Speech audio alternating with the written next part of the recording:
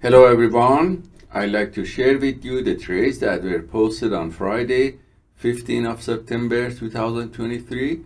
These trades were shared by AA, who's trading Nasdaq CFD. As you see, the macro chart is in downtrend and gained momentum, and you can see that also in the structural chart, the downtrend channel and momentum that is increased. So using a smaller trading chart, he identified two areas of sell short entry based on Algo 1 to 5 and entered and managed them based on exit strategy number 1 with profit. And you can see the result of his trades here. So thank you AA for sharing your trades with us.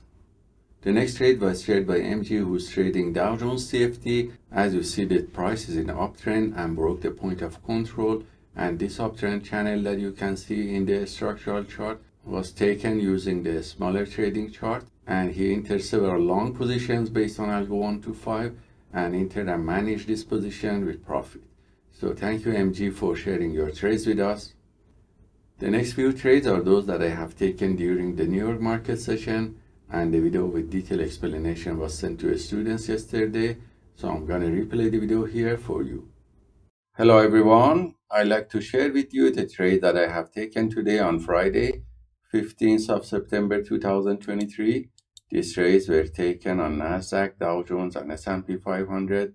If we look at the 1 hour macro chart, we see that the price was fluctuating between the previous day close and high, and during the London session it started to go down and retested this level again, and during the New York market session it started to go down. So I waited for this pullback to be completed. So around 12 o'clock I took some long position on Nasdaq and also on Dow Jones and S&P 500, and these signals were copied by copy trader to multiple Apex Trader funds accounts with different ratios, and this is the result for this account. And as you see, on average the profit factor was 1.55 with 71% win rate, and the average win to loss ratio of 0.62.